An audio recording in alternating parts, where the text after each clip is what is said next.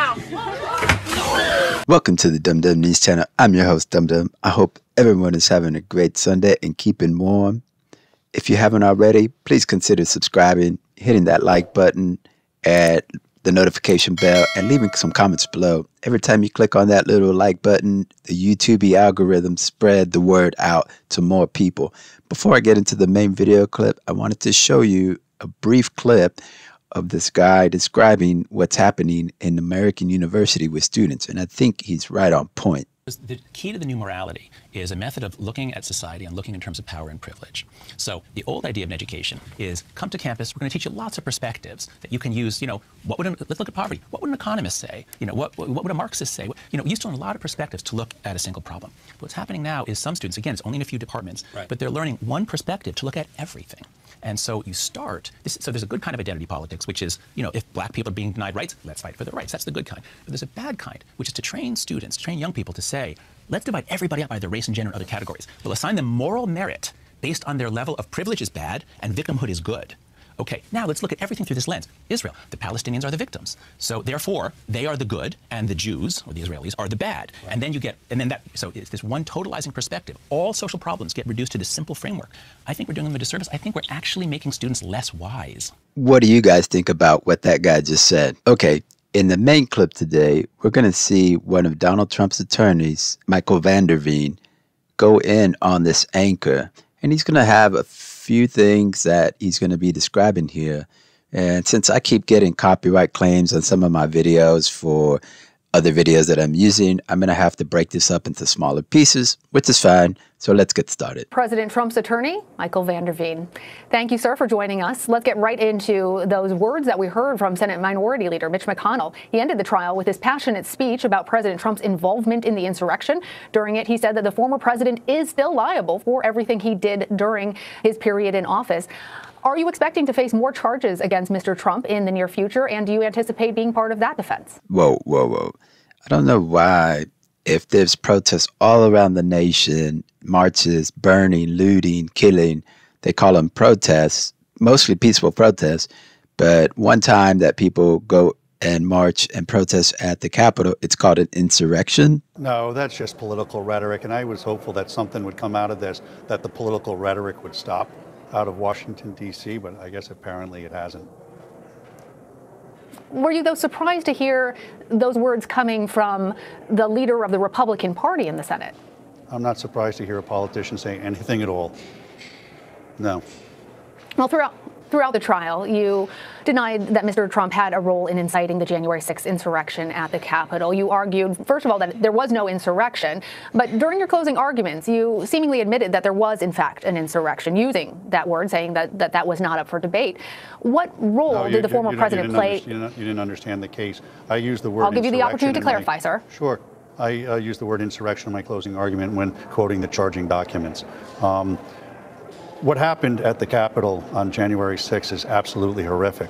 But what happened at the Capitol during this trial was not too far away from that. The prosecutors in this case doctored evidence.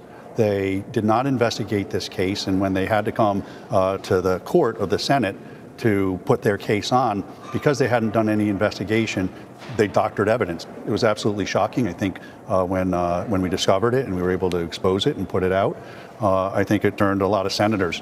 The American people should not be putting up with this. They need to look at who these House managers were and look to see whether these are the folks they want representing them. It was shocking to me. Just a few things here. She said that he called it an insurrection, and he had to correct her and said, no, I didn't say that. I was quoting the documents. That's first thing that he had to stop her on, because he saw that she tried to throw it in there to say that he actually said it, but no, that wasn't true. And then he says something really important here. He says that these House leaders doctored evidence. If you don't know what doctored evidence means, is that they change the evidence so that it looks favorable to their case. Wouldn't have believed it. Let's follow up with a point that you're making right now about the House managers, as you say, doctoring evidence, and the argument. They didn't deny it. Viewers, they didn't deny it. That's another thing. She tried to say that that was an argument that it was doctored evidence, and it's not an argument. And he's saying that it's not an argument by letting her know that they didn't deny it. In front of them to be 3 clear times. for our viewers, what you're talking about now is a check mark that's a verification on Twitter that did not exist on that particular tweet, a 2020 that should have actually read 2021, and the selective editing, you say, of the tapes. Is that how the doctored evidence of what you're speaking? Wait, that's not enough for you?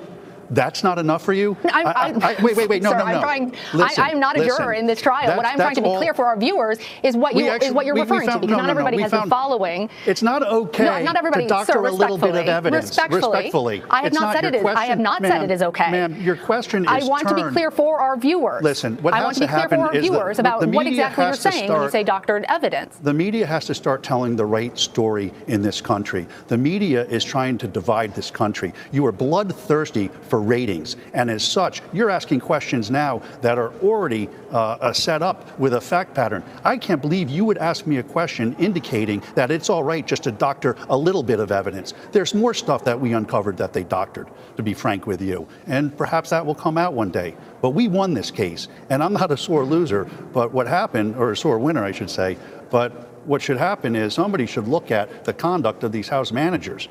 It's unconscionable, aside from all of the due process violations that my client had. And the media should be looking at a square, straight way. A straight way. When I watch the news, I watch one station and it's raining. I watch another station at the same time and it's sunny. Your coverage is so slanted, it's got to stop.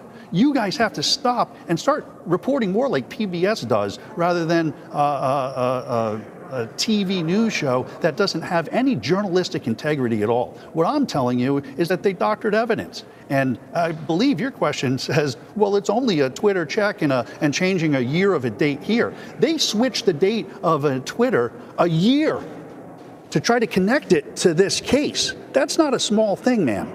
The other thing they did is they put a check mark on something to make it look like it was a validated account when it wasn't. And when they were caught, they didn't say anything about it. They didn't even try to come up with an excuse about it. And that's not the way our prosecutors or our government officials should be conducting themselves.